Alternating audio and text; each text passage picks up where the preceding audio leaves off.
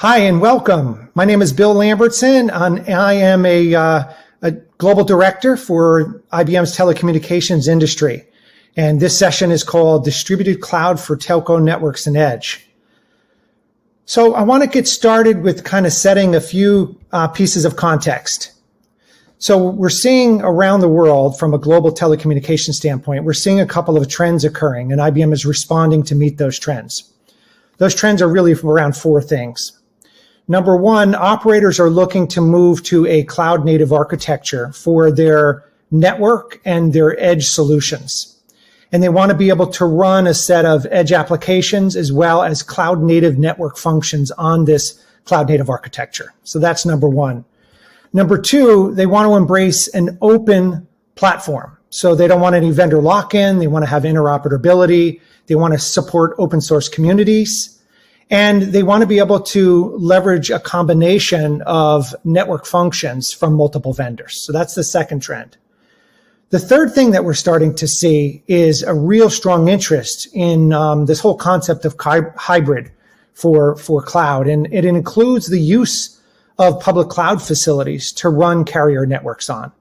And in my opinion, this is going to be something that is going to accelerate very rapidly in 2021. I'm working and talking with major operators around the world, and they see a very strong role for public cloud as part of their network environment. And that's a change from what I've seen over the last couple of decades. And that public cloud is not only in public cloud facilities, but it's also the use of public cloud in what I call a distributed cloud model, meaning a public cloud deployed on-premise or in a carrier's network data center. So that's the third trend. And the fourth trend really is that as operators make significant investments in infrastructure to support the deployment of new 5G and the cloudification of their network environment, they want to also connect that to top-line revenue growth. So they want to monetize services, and that's really where the edge part comes in. So IBM, in partnership with many ISVs as well as global operators, have developed a set of solutions and offerings really targeting this space and what we refer to as distributed cloud for telco, networks, and edge. And it's built on these four pillars. It is a cloud-native first or container-first architecture, and it's built on IBM public cloud and our new distributed cloud offering called IBM Cloud Satellite. So that's the first thing. The second, it is open source, and it is basically based on a community of open source technology and partners driven by Red Hat and Red Hat OpenShift and Red Hat OpenStack, which has a very broad and rich ecosystem in the telecommunications space. The third thing is that our solution is really as a service offering. So operators want the ability to leverage and consume resources as a service, and they want to be able to align their spend with their revenue streams. And this is really important concept and why really the public cloud piece comes into play. And the solution has to be really carrier grade and focused on the telco industry. So we've worked with a set of partners to ensure that the capabilities are integrated well and that there's an onboarding process and a certification process to bring partners into the ecosystem. And we work with Red Hat very closely on that certification process, and we work within our own organization around the certification as well. So this is really the whole concept of distributed cloud for telco, network, and edge. And let me tell you a little bit more about it. So I mentioned that it is based on what we call IBM Cloud Satellite. And Cloud Satellite is, in fact, a distributed cloud, and it allows an operator to be able to consume public cloud resources within their own data center environment. And so distributed cloud or IBM Cloud Satellite kind of sets it up like this. On the left-hand side of this chart is the public cloud, and this is really where all of the cloud resources are running.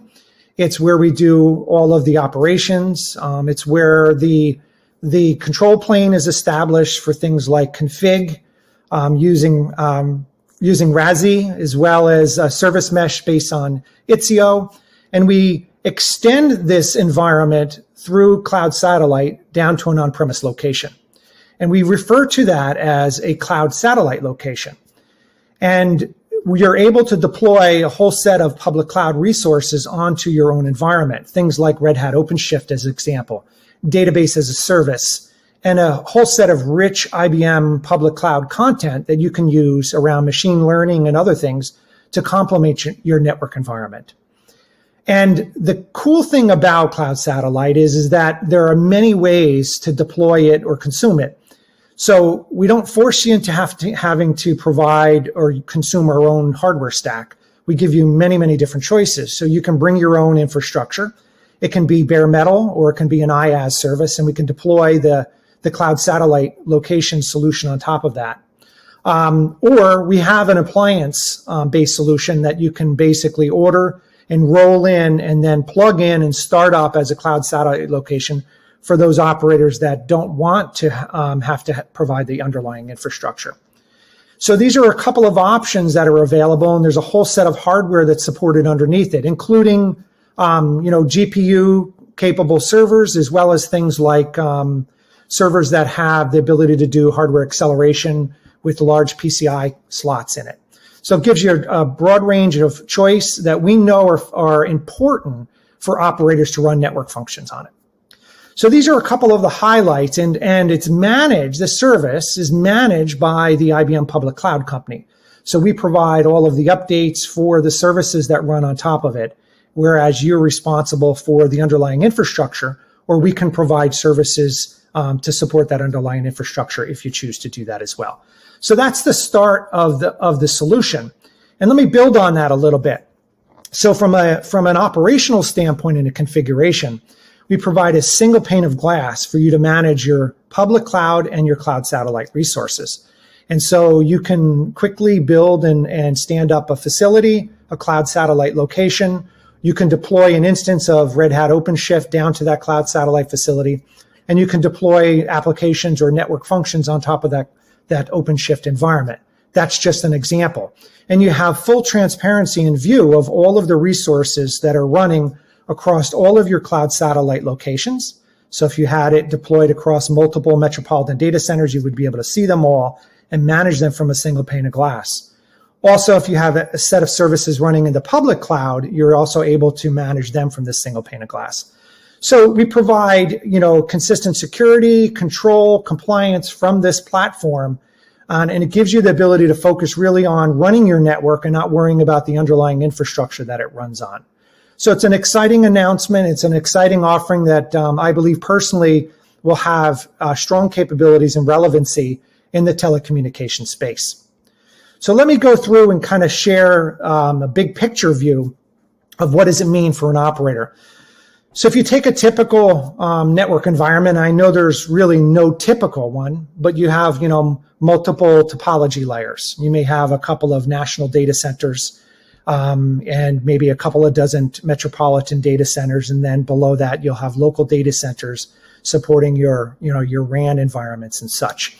And really where we think cloud satellite fits well is in those distributed network data centers, both at the metropolitan layer and also down to the local data center layer. So you can have things like your OSS or your BSS solutions running in the IBM public cloud to take advantage of the low infrastructure.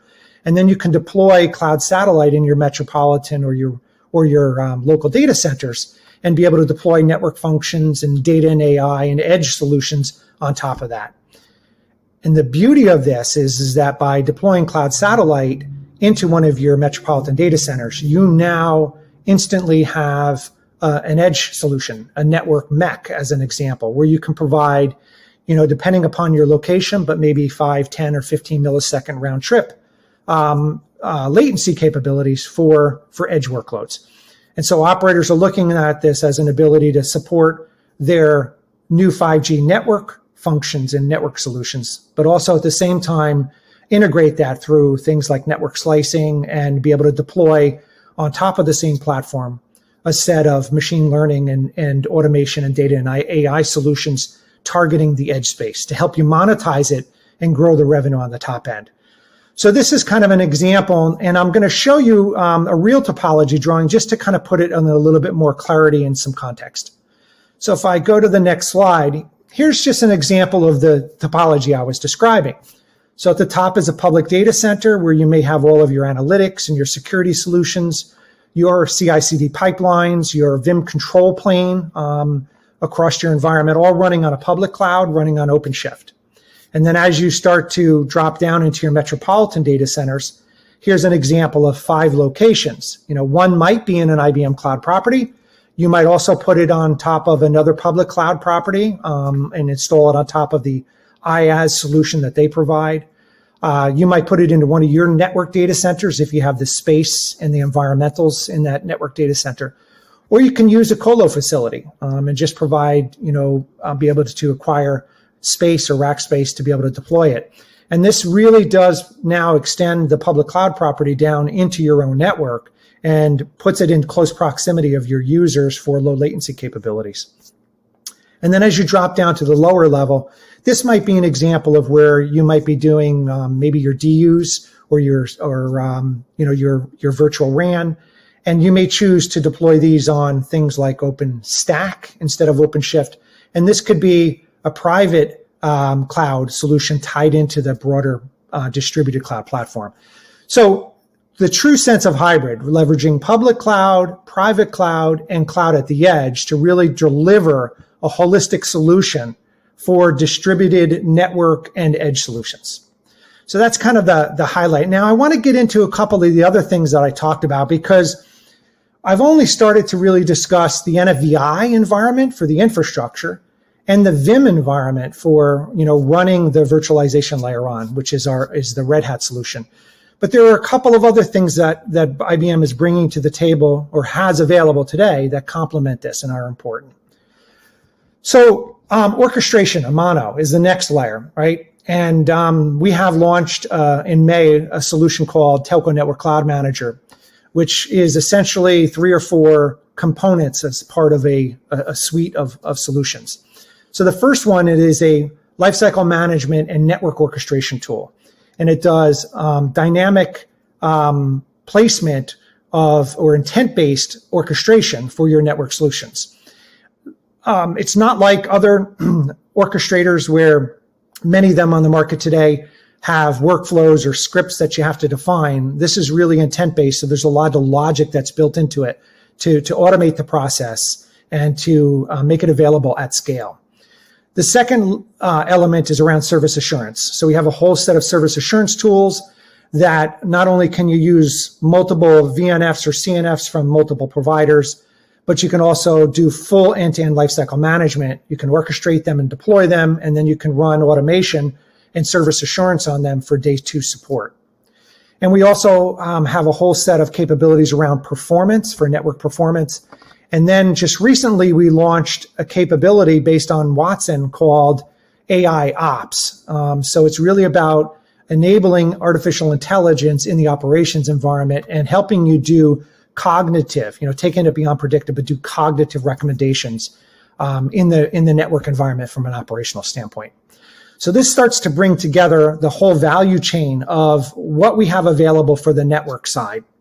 Now, let me talk to you a little bit about what we do around the edge capabilities, because in the world of 5G, network and edge are really going to be very much tied at the hip, and we're going to be looking at solutions that support both of them, and that network slicing will do different things for customers based on the workloads they want to deploy.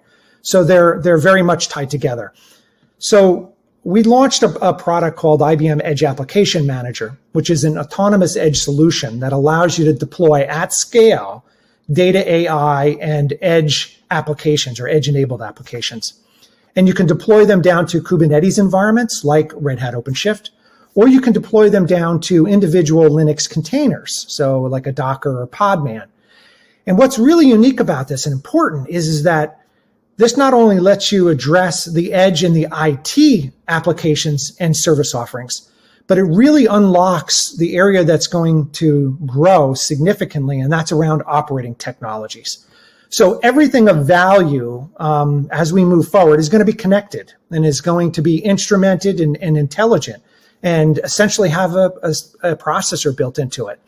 And so being able to orchestrate and manage those resources, even if they're operating technology like in a factory floor, or robotics or drones that might not be part of the traditional IT value chain, but more on the operation side. It allows a telco as an operator to participate in this explosive growth around far edge devices and the growth of operating technology components. So we have a lot more information that's available in our virtual booth, which I encourage you to take a look at this. But it's about bringing edge applications and telco network cloud functions together. And then on top of that, it's one thing to have the platform to be able to deliver these capabilities and all the tools to orchestrate and set it up. But what really unlocks the value now is about having the content or the services, the edge-enabled services on top to bring out the business insights. So we have a whole set of capabilities around edge that are focused on data and AI solutions for like Industry 4.0 use cases, worker safety, IBM manufacturing or production optimization, visual inspection of using intelligent video analytics to be able to recognize things or situational awareness, IBM Visual Insights to be able to recognize people that might be wearing masks or should be wearing a hard hat, and a whole bunch of capabilities around what we refer to as Maximo Worker Insights. And Maximo has been around for a very long time and is an industry-leading asset management solution that we've evolved to include predictive maintenance on a lot of those assets. So helping large enterprise customers predict when something might fail, like a conveyor belt in a factory, and being able to do acoustic analytics on the ball bearings of that conveyor belt and be able to predict when things might fail and to be able to perform services on them. So this is the exciting part about building these kinds of capabilities on top of the platform of our distributed cloud for network and edge. And so I want to kind of bring this all together for you in the big picture here. And this is a complete solution end to end. And some of our clients pick and choose some components of this, so it's not an all or nothing kind of thing. That's the beauty of it. You can do it in different ways. Some customers look for a fully managed service. Others just want to buy the software asset and they want to manage it themselves. That's certainly an option. And a couple of examples of clients that you may have heard of, and you actually might even be listening, and I'm very proud of it, is we launched a partnership and a set of capabilities with Bharti Airtel in India around deploying a set of virtualized network solutions for their mobile operator environment. And we also announced a partnership with Vodafone Idea, which is now called Vi. And they're rolling out a whole bunch of micro clouds based on these technologies. So let me explain to you what some of them are. First of all, at the bottom in the infrastructure, we give you a broad choice around the NFVI environment or the infrastructure and hardware that you can run on. So it can be bare metal, it can be IaaS, it can be power systems or x86, and it can be IBM or non-IBM, so it doesn't really matter. And then we layer on top of it this, cloud satellite capability that runs on Red Hat Enterprise Linux or Core OS. And then on top of the Red Hat environment, we deploy Red Hat OpenShift. And that becomes the container-first architecture or infrastructure to now start building applications and services on. And we have, and I talked about this in this discussion here, we have a couple of orchestration engines. One of them is called IBM Edge Application Manager for the Industry 4.0 use cases. The other is Telco Network Cloud Manager for the VNF and CNF lifecycle management.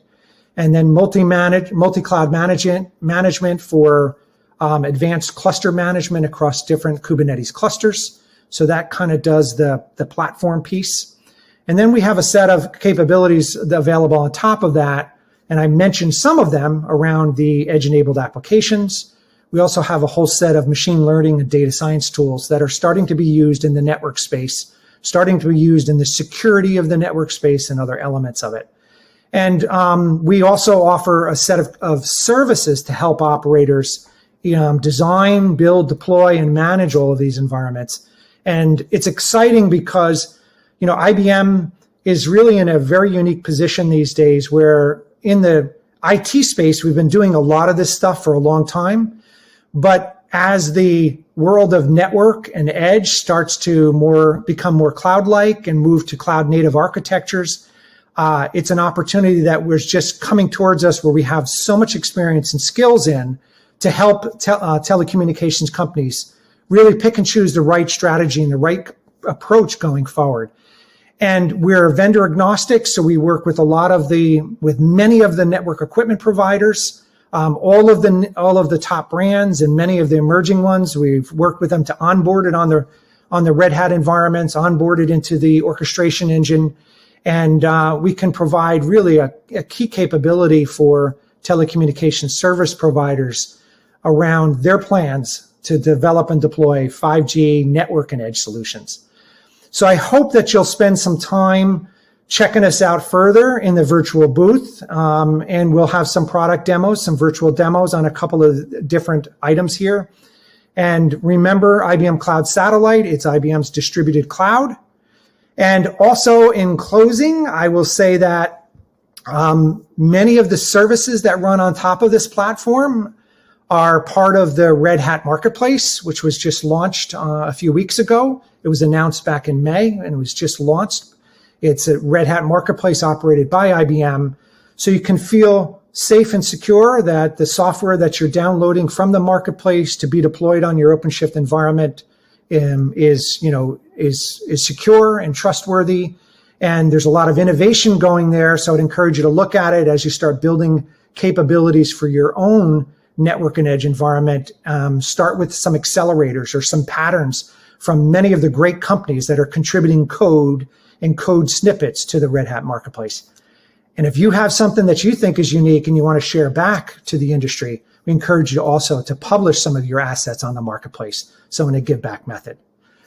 So I know I covered a lot. It was kind of an intro. I wanted to give you guys a high level overview of what it is. We're excited about the opportunity in front of us with 5G and edge. And I want to thank you for spending a few minutes with us today. And I'll be available to answer some questions if we have a few minutes left over. So thank you.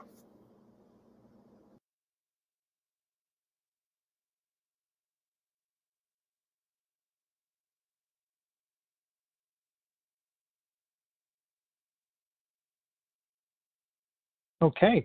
Well, thank you very much for participating, and I'm really excited about this week ahead of us with the Open Networking and Edge Summit, and very proud to have IBM participate in this outstanding event. So moderator, with that, we can close the session.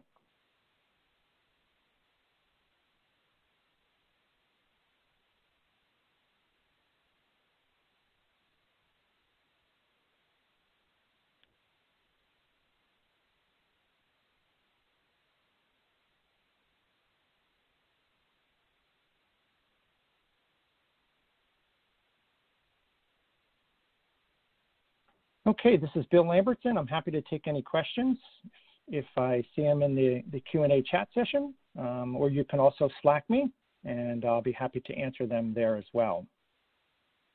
So we'll give just a couple of minutes and see if there are any questions.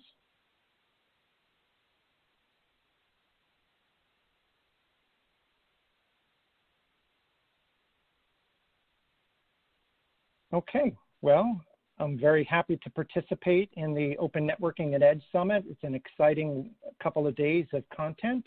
Hopefully you will be able to catch some of the other sessions. There are a few other IBM speakers, and I, for one, will be listening and learning myself. So moderator, with that being said, I think we can close the session.